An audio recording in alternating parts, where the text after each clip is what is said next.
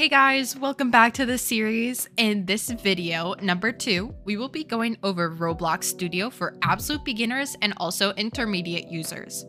In this video, we will be going over Studio navigation, understanding what the heck we're looking at, inserting objects, properties, terrain, and finishing it off with plugins.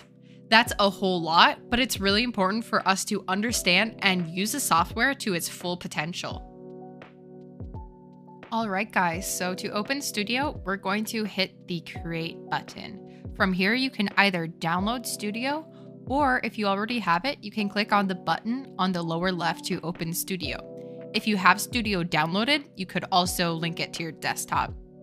That's going to open us to this page where there's preset places. Some of these are made by Roblox, and a lot of these are really great learning tools as you kind of develop and understand how to navigate the software a bit better. So for now, open a simple base plate. All right, guys, now that we've hopped in our studio, let's get started. At the top bar, we have File, Home, Model, Avatar, Test, View, and Plugins. File is going to be most important as it has game settings where we can save the game to Roblox, or it has studio settings, which is really important for primarily how fast you can navigate the map and under rendering your performance or studio quality level. I have mine at 21, but set it to whatever device that you are developing on. I have my graphics under automatic and frame rate under automatic as well. So for now, let's select and move our object around. Make sure your select tool is enabled and you can drag and move around an object in your 3D workspace. So say we throw it over here and we can't really see it that much. Let's learn how to navigate. Primarily, you'll be using your scroll wheel for zooming, your right-click mouse button for looking around. You can combine those two to get around the map pretty well. Then you'll include your WASD keys, and this will let you zoom. And if you can combine all three, you can get around your maps pretty quickly. All right, now that we know how to move around Studio and move parts around, let's actually add a brand new part. So under our home bar, we can click on part to add our very own part. Press F. F will help us focus on the part and zoom into it really quickly. While you're using F, your pan will also circle around the part, which is really helpful. So our properties are how this part is defined in the space. So we have how it appears, data, transformation, pivots, collisions, and a bit more below it. We really only care about, for the building aspect, the color and the material. So let's go ahead and build a bed. I'm going to make it brown. I'm going to resize it to the proper bed scale. And under model, I don't like working at such a low detail. I'd prefer to work at a higher detail. So I'll start at a 1 stud rather than a 0.1. I'm going to add a wood material to it. I'm going to Control C, Control V to copy and paste. Control Z is how to undo. And I wanted that, so I'm going to redo that. I'm going to color it white like a mattress would be. Then I'm going to, instead of copy and pasting, I'm going to duplicate so it stays inside of it. I want this to be a red blanket, so I'm going to now increase my move or decrease it back because I only want to slightly have it covering all the pieces. And I'm going to extend it. Perfect. And then I'm going to copy and paste, and this is going to be the pillow. I'm going to scale it down properly, and there we go. I have my bed. So right now it's just loose parts. I'm going to click and hold and group over until everything is selected. Hit Control G. This will group it into a model. Then I can name it bed. And now I have a bed. Models are really important because it's a way to organize your parts, meshes, and just general properties that will be held in your workspace. And having good organizational skills is important for both engineers and artists. Okay, let's go over a few other keybinds. So you can hit Control C and Control V to copy and paste. You can move that object around if you want another bed, or you could also duplicate it. And then you can also hold Alt while you are in the space, and it'll focus on specific parts or pieces. That way, you know, I'm trying to color this bed here, but it won't let me if I'm just clicking on the model. But when you hold Alt and then click, you can focus on that part specifically and recolor it. Okay guys, next let's go a little bit over the View tab. So under View, this is how we set up how we're going to use the different tools. So you'll see Explore and Properties. You always want these open, and if you unclick them, you can always click them to add them back. The output is also important. This shows you bugs and when you've published games, and basically the entire output of how the game is reacting to certain different things. Not only that, but you can resize them. So if you need more space or less space in your 3D view, you can resize them however you want.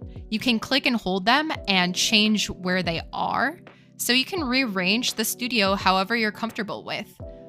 Anything I don't have checked on here right now, I don't usually use. So feel free to add whatever you think you'll use.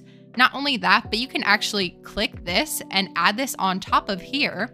And you'll see I have a small array of different tools that I'm already using.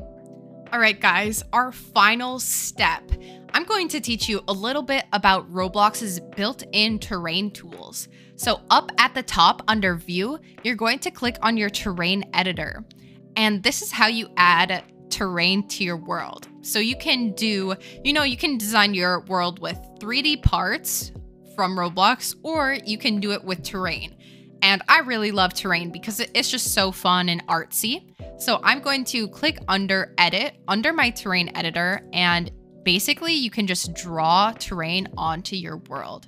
And this is super just really creative and fun, and it just reminds me of painting and artwork, and I really love the creativity that you can get with this. So now that I've drawn it in, I'm actually going to paint. So let's say I want to create a road. So I'm going to find my ground tool, increase the brush size a little bit. I'm going to create a road. So just a really basic road that branches off into paths. And let's say I think these colors are absolutely hideous. We can go under Workspace, click under Terrain, and expand our material colors. So again, our properties are how we define the things in the environment, and it's really important tool to use. So I want my ground to be, brown. Ground is brown and a little bit happier, a little bit lighter. Then I want my grass to be nice and vibrant and bright and green. And that already looks a lot more lively to me. Next, let's say I want to just, give my grass a little bit more diversity. I'm going to add some leafy grass, just some leafy grass streaks in my map, right? So I'm noticing that this is also a dull color. So after I paint some of this in, I'm going to go back to my leafy grass and just kind of color match it a little bit. And I like to, kind of keep them the same color as much as I can. And usually have one darker or one lighter. So I like this quite a bit, and I think I want to add a little bit more texture to my road as well. So I'm going to add a little muddy outline on my road, kind of leaving my clicks a little bit so I can space it out.